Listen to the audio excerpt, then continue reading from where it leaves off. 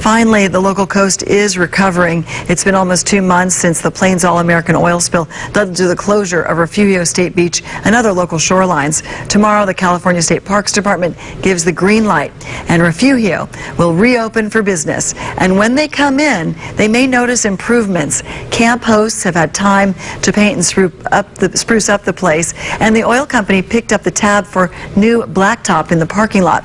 People trying to visit today were turned away. I drove down from Portland and been surfing on the way, and was looking forward to surfing here, but I can't until tomorrow. So a little frustrating, but there's a lot of beach down here. So will you come back? Yeah, I'll be up. The day use area opens at 8 tomorrow morning, and campgrounds open at noon. Reservations can be made at Reserve America website. You'll also find a link on our website at KUIT.com.